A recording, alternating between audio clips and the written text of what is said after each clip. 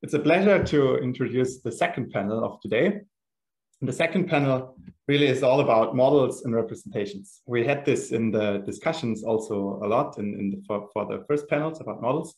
And I think robotics really has a special role for models. One could argue that most sciences, most natural sciences, engineering sciences, social sciences, and so forth, are actually building models. But what I think what's great about robotics is that our robots can actually build their models themselves. And then we can invent algorithms that utilize these models. So it's a great pleasure to have Igor Mordatch. And Igor is a research scientist at Google Brain. And before that, he was at OpenAI after a postdoc at Berkeley. And he received his PhD from the University of Washington under supervision of Moderator. And I think Igor is really the perfect fit for this kind of workshop because his research covered a large range of topics, ranging from model-based trajectory optimization to create these really cool, interesting climbing, walking, standing up behaviors with a method called context invariant optimization. And nowadays shifted more towards model-based reinforcement learning. And therefore, I think it's a really good fit to this workshop, and we are really looking forward to hear your insights. Thank you. Thank you so much for that kind introduction. Yeah, so I will just, I think these are going to be pretty informal opening views about what I think might be something that is provocative, or at least it is to me as somebody who has worked a lot in model-based control and trajectory optimization. And this was inspired by a series of recent papers that we've done with colleagues at UC Berkeley and Facebook Research and Google. So I will be talking about basically trying to reduce decision-making, say, reinforcement learning, trajectory optimization, however you interpret that, to a sequence modeling problem. And I guess the motivation is that typically, this workshop is about models, and we currently are, typically discussing learning models of, say, the next observation or latent state or state, and then combining that with some optimization processes or some learning processes to get, good behaviors or good series of actions. That's typically model plus optimizer. It is our recipe. But why not just model the next action or behavior as well? Like, is that not part of what we consider a model of the world? So why aren't we more seriously considering contextual models of behavior? So basically, for example, modeling your current action or maybe a series of actions conditioned on past context, whatever that might mean, maybe series of states, series of past actions, and conditioned on a desired future, desired outcome, however you may interpret that. And so we've actually tried to instantiate this idea in real experiments recently with this work on what we call decision transformers, which basically takes sequences of returns to go states and actions and uses medium to maybe large-scale causal transformer models that are typically used for language models like GPT or BERT to predict sequences of actions. So really, really straightforward, really just a simple approach. And the goal, I think, and I think like the beauty of this is that there is a hope here of making a problem reduction of reinforcement learning to sequence modeling, because a lot of investment, a lot of research talent, a lot of infrastructure and compute has gone into improving and training and building these large-scale sequence models. And so I think as a robotics community, it's worth for us to look at that and also ask, well, how can we get some return on that investment that is happening here? So that was the motivation. And again, by large-scale sequence models, I mean these examples like we've recently seen, say GPT, BERT, T5, DALL-E, or recent new OpenAI work on Copilot and Codex. And of course, again, this is perhaps an overly cavalier view, and again, to me at least, it feels provocative. But it is worth asking, how far can that take us, really? And the typical question that I think usually gets asked as a follow-up is, well, where does the data to come these models to train these models come from? And I think the response is, at least on my end, is, well, humans don't necessarily learn in a vacuum, and neither do robots in practice. You know, we have a lot of, I'd say, scaffolding that we're creating along the way. Like we typically, especially on real robots, we deploy a number of, say, hand-designed controllers, potentially use some, try to train some policies, gather data, and deploy and gather data for those. So we have a lot of intermediate artifacts in practice throughout our robotics research. And I think these large models, just trained to do contextual imitation, can be a good foundation under which to integrate a lot of those artifacts, potentially via distillation. So this is the view, and so what are some of the implications this has for the questions that have been posed on this panel?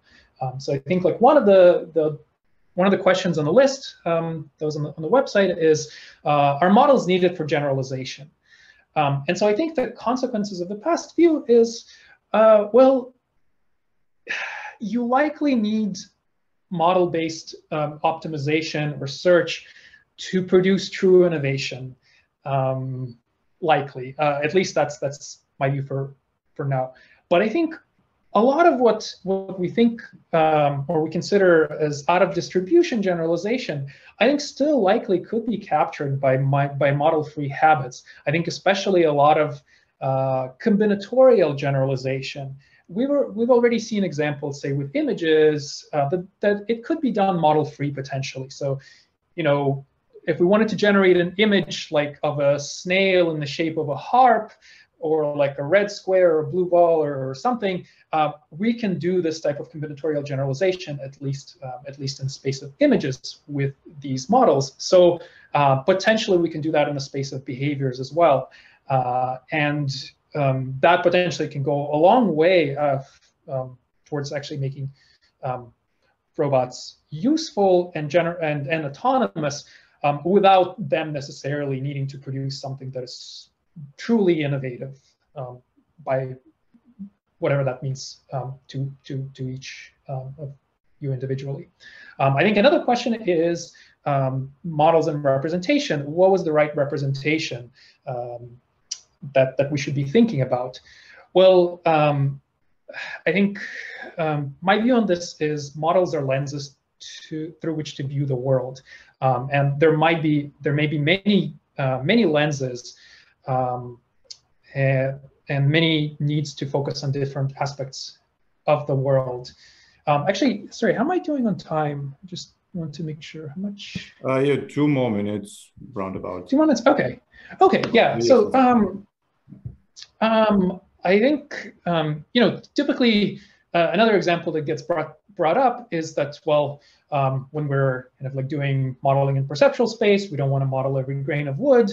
And then we work on objectives that try to make sure that doesn't happen. But, you know, or a robot that is tasked with sanding or cleaning the world does need to pay attention to that. So, and, you know, you might have a robot that might do this and then many other tasks throughout its day. So I'd say multiple lenses are necessary, and attention is a crucial part of model building. Which I do think connects, and this is a tool and machinery that these large-scale models, at least large-scale sequence models these days, those architectures, can offer us. I think one question I would personally kind of unsure about and curious about is discreteness, and can discrete words, or at least the space of the language space, be a useful universal representation of thought and internal planning, not just something that's external. And we've had some experiments that seem to be confirming that large language models can actually be fine-tuned to other modalities such as images, various bit strings, or even protein sequences, without actually changing the internals of the model. So there's like potentially internally there's some more universal computation of just abstract tokens that is happening in these models. And so I'm really curious as to what the implications for robot control here are. So I think just to very quickly conclude, I'm not necessarily advocating for introduction of any new algorithms, but more of a problem reduction and trying to actually reduce the space of algorithms that we as a community are working on, and so potentially so that we can build on on the work that is happening perhaps under this large sequence modeling umbrella, which may allow us to pragmatically make more progress and interact with other communities. So these are my opening views. Thank you so much. It was really great, and I hope to see a lively discussion about them. Then we would go on to Michael. Maybe you can start sharing your screen. Michael is an assistant professor leading the Dynamic Autonomy and Intelligence Robots Lab at the University of Pennsylvania. He received his PhD from MIT under the supervision of Russ Tedrake. This work focuses on algorithms to generate movements for robots to operate dynamically and safely when interacting with complex environments. And this interaction between the robot and the environment is really a core here. And therefore, he made significant contributions in the way contexts and impacts, both for locomotion and manipulation, can be treated. And therefore, I'm really excited to hear your thoughts on models. Maybe also we get some about contexts, if I already see non-differentiable. Thank you very much, Jenny, for the introduction. Very excited to be here. Assuming everyone can hear me now. Okay, so we asked to sort of be provocative if possible, and I'm not sure how controversial these are going to be, but I'll try. So first, this kind of builds off some of the discussion that was happening in the first session. I would say we do need models for generalization. If I want to be able to adapt to a wide variety of tasks, potentially swapping in sensors in and out, potentially swapping robot components in and out. But I would also argue that good models are somehow task dependent, and I think this came up in our previous session as well. And then the second point I would say, this is alluding to what Danny just mentioned. I would say that at our core, we all kind of understand that most algorithms, I know genetic algorithms came up earlier, but most algorithms require differentiability on some level. So the standard approach lately has seemed to be to change the simulator. Okay, so context not differentiable, so let's change the simulator and make it differentiable. But I'll argue a little bit today that we should probably just change the algorithm instead in a way that doesn't require changing physics. So first to the first topic here. I came from locomotion originally, so this is going to be motivated by robot walking. But if I want to think about getting my robot to work in real time, I have all these different degrees of freedom. Even if I have this beautiful model, it has 24 degrees of freedom, it has actuators, springs, and so on. And I simply, at the moment, can't really plan for this thing in real time. So what do? We map it back to some lower dimensional embedding. Maybe we say it's an inverted pendulum, a very common idea in like a locomotion.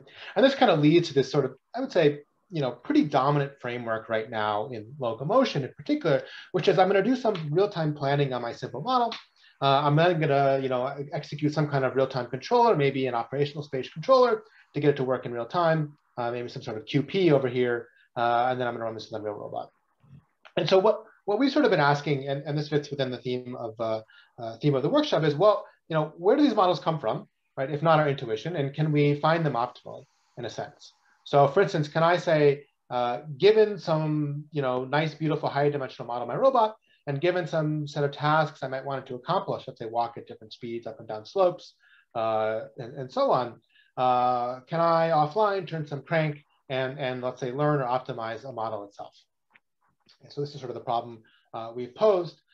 It gets a little way, I think, from what Alberto was mentioning, for his sort of high-level description of a model. But what we're going to say is just a simple model is some sort of dynamical system, basically, that we can map our high-dimensional system to. And we can then pose this, we'll call it optimization, you might call it learning algorithm, where we optimize over the model such that when you force your very complicated robot to act like this simple thing, again, because you can do real-time control of the simple thing, that you achieve low cost over some set of tasks. And we get this bi-level optimization problem here where we embed trajectory optimization in the loop. And we have this bi-level problem where we're sampling tasks, solving trajectory optimization, and so on. I think this gets a little bit to sort of some of the discussion that George was having earlier about the role of differential planners. Here, I think the replacement for the differential planner is the trajectory optimization algorithm. You might swap that in for whatever your real-time control block is. But I think the high-level kind of, let's say problem, or at least way we're thinking about this problem is to say we're going to fix some aspect of our control stack, something we're pretty confident in, some kind of, let's say, trajectory optimization or QP-based control policy, but we're not really sure what that QP or trajectory optimization algorithm should work on. Right? It's probably not going to be the full rigid body system, but it's going to be something in between. And can we learn or can we optimize that model that then goes to our real-time planner? Yeah, so we've applied this again to locomotion so far, and we can show a pretty good reduction in cost over a pretty relatively high dimensional task space, let's say 4 or 5D task space where we're sampling tasks and optimizing. This is something I think there's a lot of work still to be done here, but we're happy to discuss this sort of general theme in the panel. Okay, and then so the other thing about our talk is let's think about contact here. So suppose we're given a bunch of trajectories that look like this. Okay, so this is an SE3 motion. And I think everyone in the room could sort of look at this and stare at it for long enough and start to get some idea of what's going on here. I'll play it one more time here. There's some trajectory. It seems to bounce maybe here, right in time, and then maybe bounces again down here, and then maybe it's sliding over here. And we're not totally sure what exactly is happening, but there definitely was some kind of an impact event, some contact. Okay, so let's take a bunch of these trajectories, and let's say a couple hundred of these trajectories of the same object going through similar motions, throw them at our favorite learning problem where we say, given the current state in SE3, predict the next state. Okay? And what you get is a prediction that looks like something here in green. Okay, so now here's what the real data set is, actually a cube being thrown here in motion capture. And our best attempt at a naive neural network produces this thing in green, which is pretty good. Right, it kind of gets the bulk motion roughly correct, but it totally misses the orientation, particularly the final orientation, right? It doesn't actually come to rest on one of its faces. It penetrates the ground in different places. And so qualitatively, it's missing something. Okay, this is a couple hundred tosses here of data. All right, so what's going on here? First, I would say, let's look at the data itself and observe that the data itself has a few interesting properties. One is the velocity is discontinuous in time. We have these impact events. Another interesting fact is actually it comes to rest in finite time. This is not like an asymptotic convergence. This is really Coulomb friction stopping it in some finite time. In fact, time that scales linearly roughly in the amount of energy in the system, or velocity. And then also that there's regions of configuration space that you just don't get data in, right? That correspond to penetration, right? This cube was never below the table. Okay, so if you start predicting it to be below the table, you don't have any data there, and all bets are sort of off. Okay. And then, so what we did here is we took a simulator now, because we could play around with the simulation parameters, and we said, let's try to understand at least why this neural network is struggling. And we'll vary one of those parameters. Here we took Majoka and we varied stiffness as a single parameter.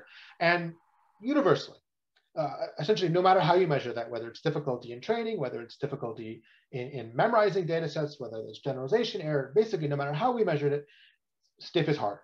Okay, and that's not shocking, right? Stiff contact, stiff ODEs should somehow be harder, but we see very dramatic degradation in performance as we go from stiff to soft. And what's going on here, I would say, is that if you look at most of learning theory, there's some bias towards smoothness. And once you stop having smoothness, once your Lipschitz constant goes up, you start to see this degradation. Okay, so what can we do instead? Well, what you can do instead is start embedding some non-smoothness into your learning process. And so in our case, what we said was, well, first, we're going to represent discontinuity by taking some idea of geometry and generalizing it. So essentially learning geometry via a neural network. Not quite that, but something very close to that. And then the second thing we're going to do is we're actually not going to ever simulate. Okay, so we're never going to take our model and we're going to roll it out. Because if we take out our very stiff or discontinuous model and we roll it out, we get back to our original problem of poor behavior or this sort of dependency on stiffness. Instead, we're going to pose a bi-level optimization problem, in this case, a bi-level convex optimization problem to compute our loss. And this gives us a really nice way, I'm not going to go into the details here, but this is a really nice way of saying, if I have a model, how does that model explain my data when my data includes things like bouncing and sliding? And the net result of this is, much more natural like predictive motion. And we can quantify this over limited data sets. I would sort of really focus here on low data regimes where, our models here in blue and purple, 10 to 12 tosses, we can, really accurately, almost as accurately as a ground truth, quote unquote, model predict the outcome of this cube tossing data. And, I think the moral here is, if you're using a differential simulator, and this is where I'll go back to my sort of controversial point, if you're using a differential simulator to say train for something like SimBaReal or as an integral part of your training process, you should think very carefully about whether that's appropriate or whether there's biases in that assumption of differentiability that are going to clash in some fundamental way with the real world. Perhaps if the discontinuity, let's say, if stick-slip friction is important to you, or if high speed, making a break in contact at high speeds is important to you, then maybe you're better off looking for ways to integrate non-smoothness into your learning process, right? To find learning structures and learning loss functions that are appropriate for high Lipschitz or very nearly discontinuous behaviors. And with that, I'd be happy to chat with Igor or go on to the panel. Thanks a lot. That was great. Then we enter the Q&A session. And so who wants to go first? Maybe I can kickstart the discussion. So Igor, I know you have worked on this context in invariant optimization. Now, if you see what Michael proposed now of incorporating this structure into the learning algorithm to actually represent the discontinuities or the stiffness,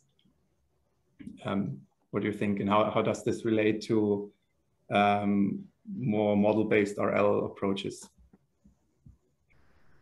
Yeah, I do think I actually likely, agree with Michael's second controversial point that, okay, rather than trying to shoehorn the models to be easy to optimize with the tools that we have, I think I'm probably imagining the truth might be somewhere, or maybe successful approaches can be somewhere in the middle where there's a compromise between both. But I do definitely agree that optimization or search that can deal with these in these non-smooth situations can be a good approach. I think that there's also, I think the devil's in the details, and then the question is, how do you achieve that? And I think perhaps there might be other approaches than from what Michael was proposing. For example, is there potentially, say, sampling plus amortization? Could that potentially be a viable path in addition to that, or no?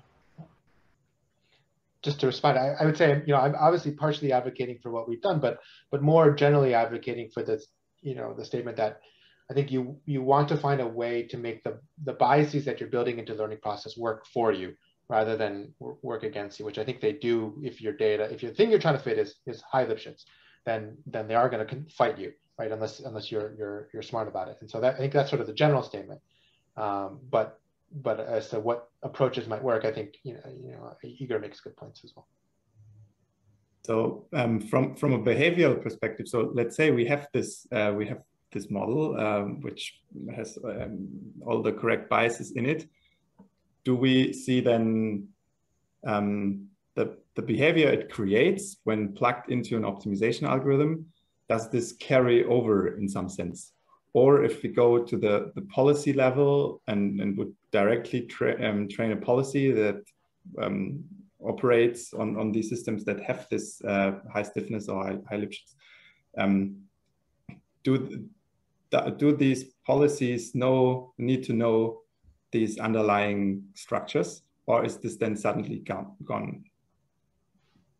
I would say then you're probably back to, and this kind of maybe goes to what Alberto was talking about before, it depends on what you want to accomplish, right? And if let's say you're pushing an object around and you're content with my hand is always going to be touching the object and I'm just pushing it back and forth and I'm never going into sliding regimes, then you can probably more or less ignore the discontinuities that are going to arise, right? But once you start thinking about, okay, I'm going to do hand manipulation and I need to pick my fingers up from one side to the other, I'm going to intentionally go through sliding and go back to sticking because I need to reposition my fingers, then I think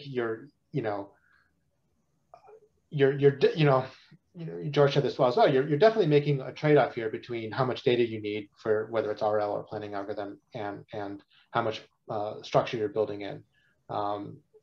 So, I know it's a little bit of an evasive answer, but I think it sort of depends. But if you want to get away with limited data, you probably need to incorporate that structure into your planner as well. Nick is raising a hand. Yeah, so I've got a slightly different question. Maybe it's related. So Igor, the statement and observation you made is how RL can be framed as a sequence prediction problem is super interesting. I think a couple of people have made that, but I really liked how you framed it. It emphasized for me a point which had never occurred to me before, which is that it's one of the ways in which I think robot learning is very different to how a lot of machine learning is framing RL. Is that I can certainly believe that a lot of RL applications, be they like elevator scheduling or packet switching, could be framed as a sequence prediction problem. I'm going to posit, and I'd love to hear your thoughts, that robot learning specifically cannot be posed as a sequence prediction problem that you could use in GPT-3 or BERT, et cetera, on it, because the way that the data is distributed in the real world, it just violates a lot of the assumptions of sequence prediction. And I think the more that we think about RL for robots as sequence prediction, the more we are building a ladder to the moon. And we're never going to get out of the state that we're in right now. And I don't know if you agree with that or disagree with that or what your thought is.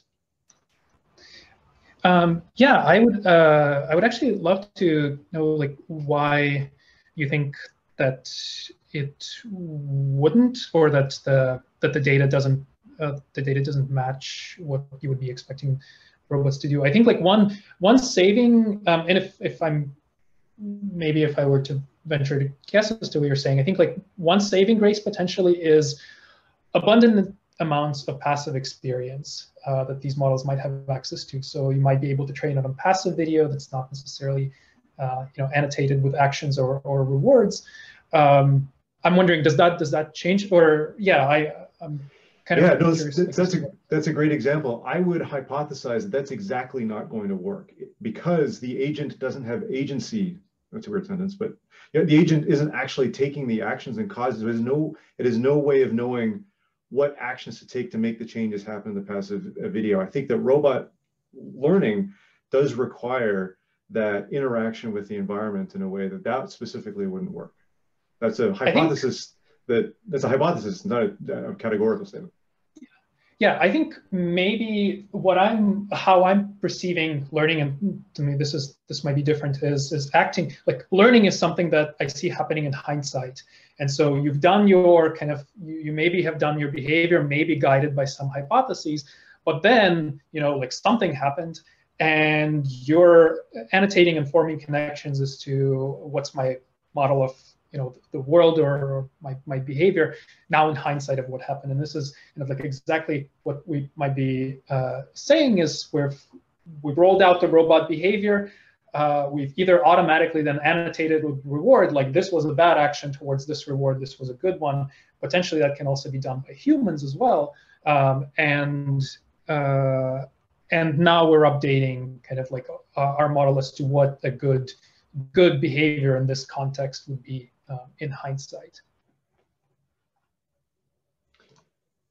I guess I'm speaking next, so I'll say more things. But I do think that the idea of like just, you know, a sequence of bits that get labeled with a reward is not going to capture is going to be poorly aligned. It's got the wrong inductive bias for capturing the, you know, some of the requirements that a robot has in inhabiting the world. But I'll say more in a few minutes. Aviv, we can take your question.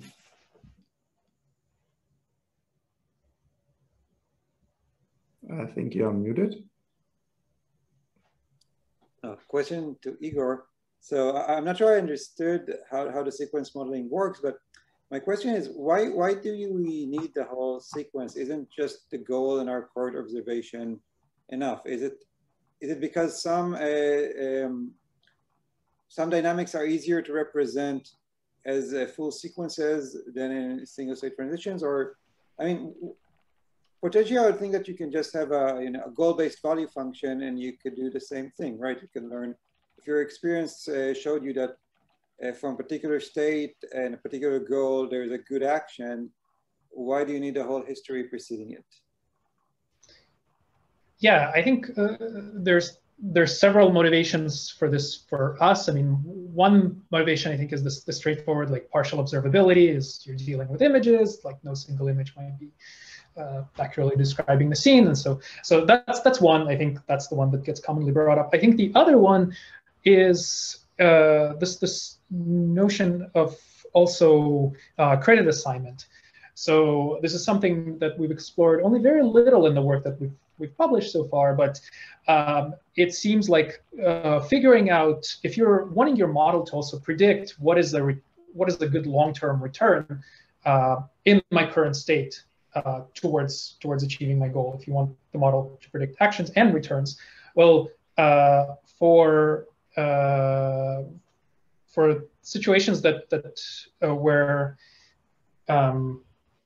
return, like something good might have happened a long time ago, you need that history to be able to predict. It's like if I grabbed, if I want to predict getting a good reward to like open the door, I need to have remembered that I grabbed the key earlier.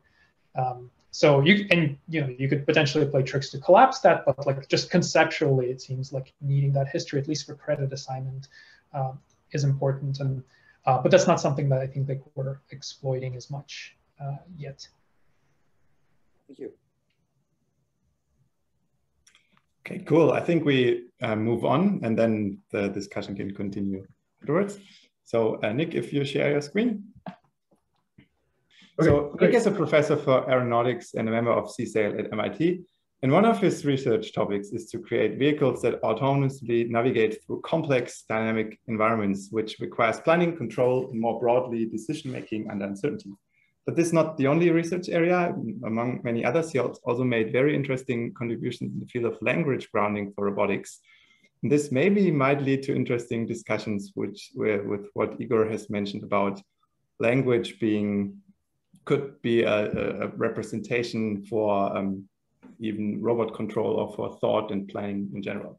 We are very happy that you accepted our invitation and looking forward to your insights.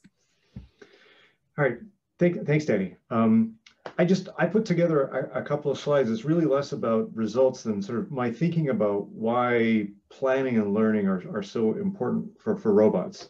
And so I wanted to actually just try and articulate, first of all, a lot of the thoughts that I have going to talk about today are things that have been said already in the workshop. So one of the pros and cons of going a little bit later in the day is, you repeat some of the very good points that people have made previously. But I think there is something special and different about a robot in the physical world, whether it's a simulated physical world or it's a real physical world. There is something different. that needs to be paid attention to, that really does actually articulate or argue, excuse me, for the need for planning while learning about the world.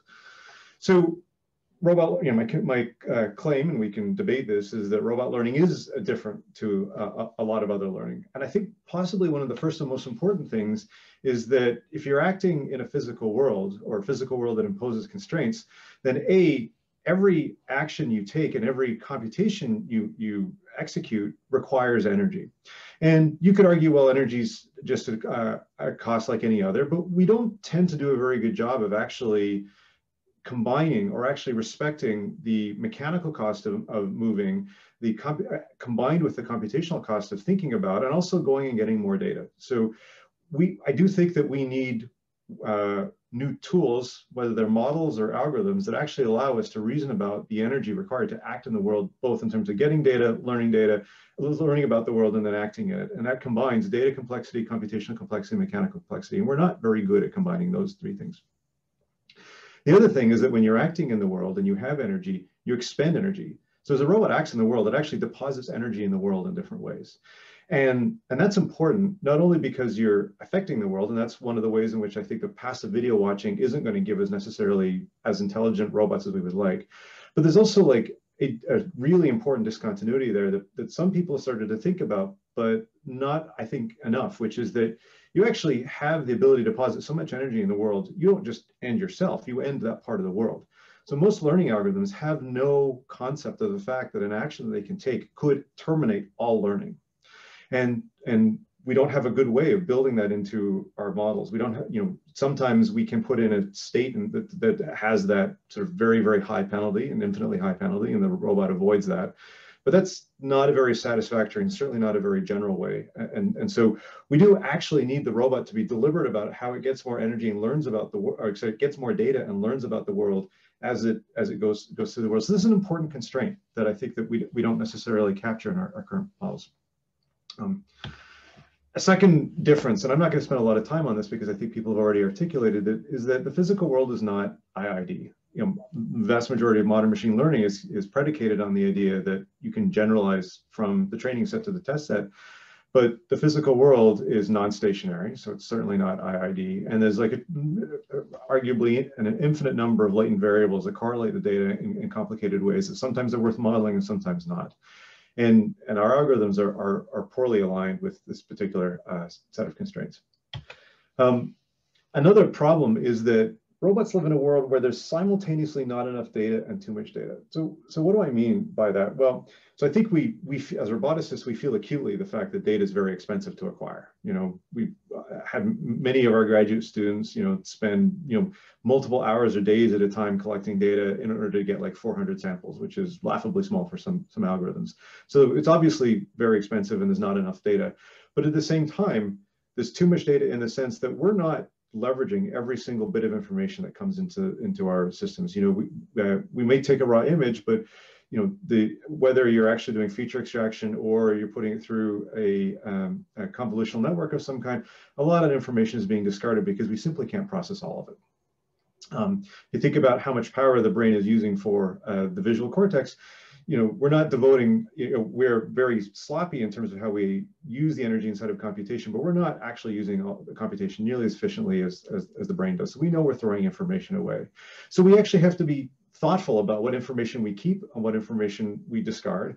And we also, back to the point about IID-ness, we actually have to be careful about going and getting more information, one that doesn't necessarily come to us through a passive activity. Why do we need that additional information?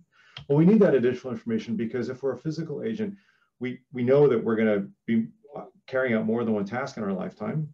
We're going to be moving from environment to environment. And we don't do a very good job of actually generalizing across tasks and environments. And presumably we've all had the experience where our learn system worked well on one day, and then you came back in and the next day illumination was slightly different, or somebody had moved something in the lab and all of a sudden everything breaks again and you have to collect more data. And so we don't have an explicit notion of robustness to tasks and environments. And so this requires us to get this robustness. My contention is that we need to be actually gathering data that isn't even necessarily relevant to the task at hand in order to do well on future tasks. So that requires us to be thoughtful and to plan to gather more data in expectation of future tasks. And then another thing that we don't talk nearly enough about is that the morphology of the robot has a huge impact on what can be learned. So Michael just gave a beautiful talk about the problems of not being able to differentiate through parts of the dynamics. But imagine that you had, or a lot of the time we have these problems because we're dealing with very stiff robots. Hard to get stiffer than a single block. But our robots, our manufacturing robots, tend to be very high precision and as a consequence, very high stiffness. And that brings with it implications in terms of what we can learn and how we learn. And we can't make certain kinds of decisions in gathering more data for fear of being in contact with the environment in some way that's bad, that's going to deposit lots of energy and break things. And the same thing is true of our sensors. A lot of our robots rely on very high precision. Stiff is maybe not the right word, but I would argue that a laser rangefinder is a very stiff sensor in many respects. It works really well in the very narrow conditions that it works, and it doesn't work elsewhere. Whereas a slightly sloppier sensor that is less precise might actually give us more information.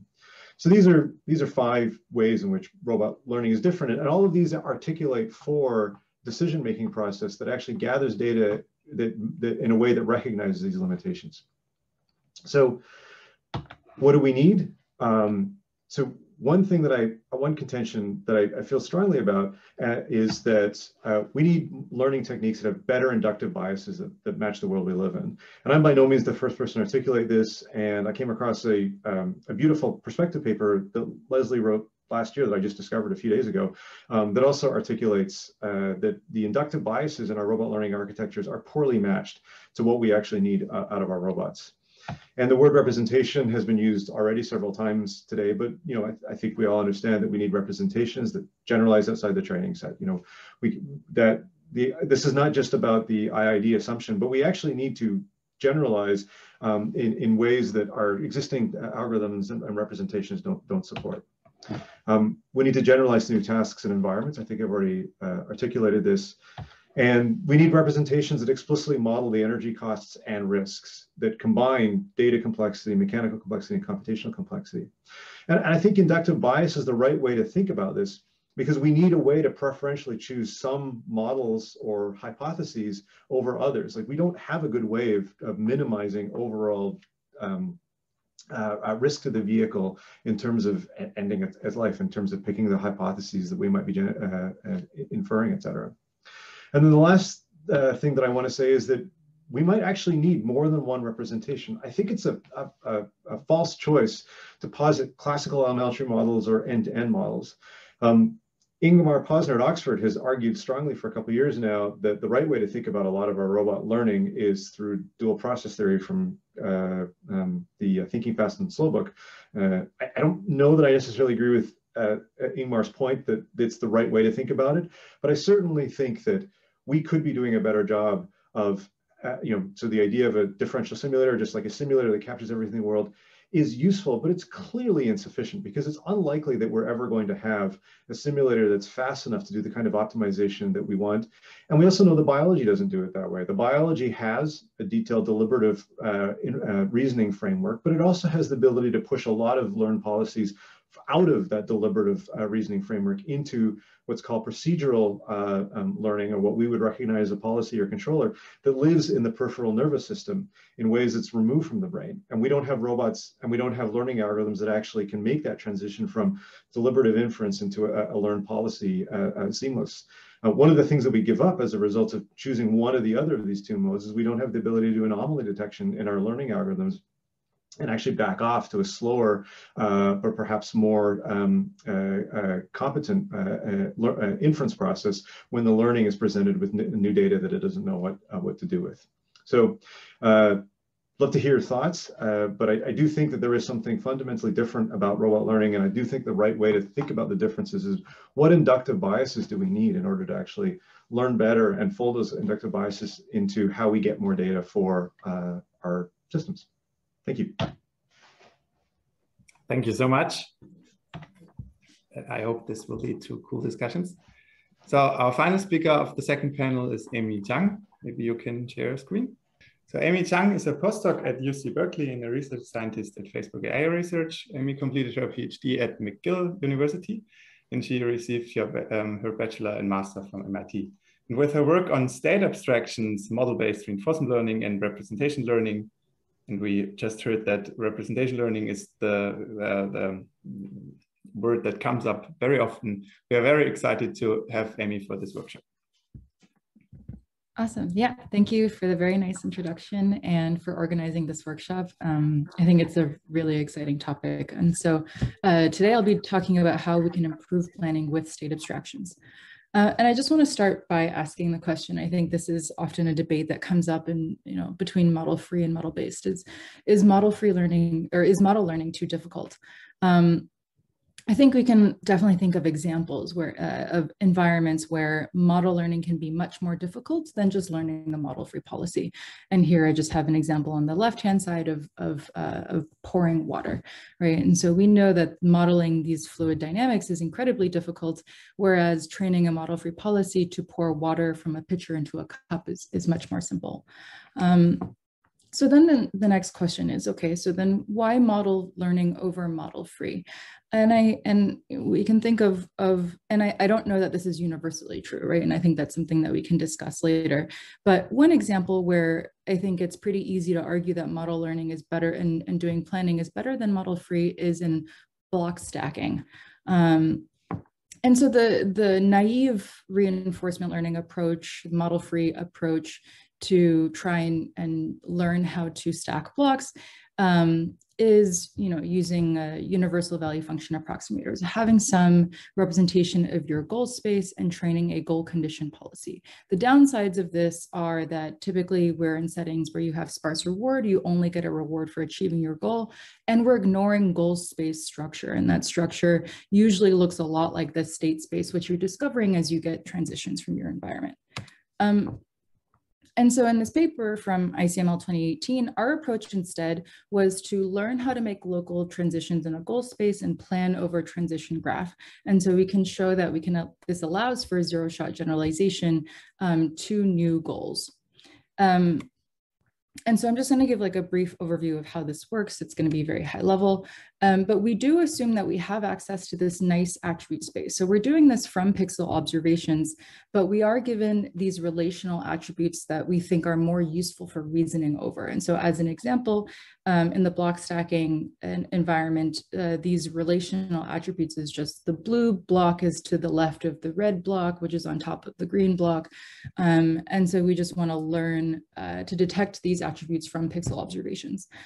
We can now build a graph of reachable attributes and edges between them, and we can now just train a low-level policy that knows how to reach these nearby attributes. And then we can just do graph-based planning in order to find a policy that will allow us to move from some starting configuration to some goal configuration of blocks.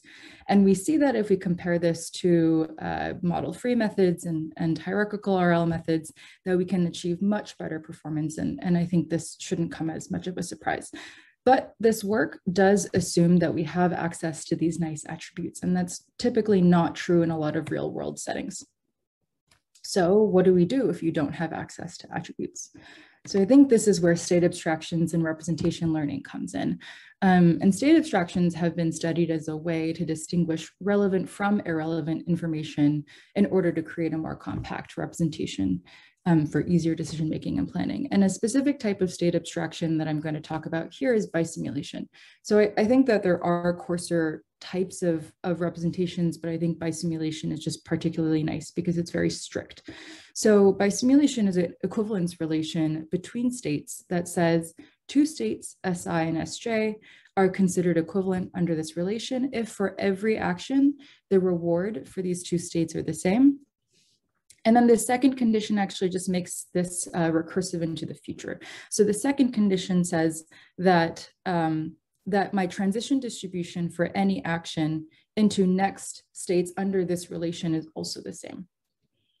And so you can think of this as being really like a relation that says, if these two states have the same reward behavior conditioned on any sequence of actions, then we can treat these states the same.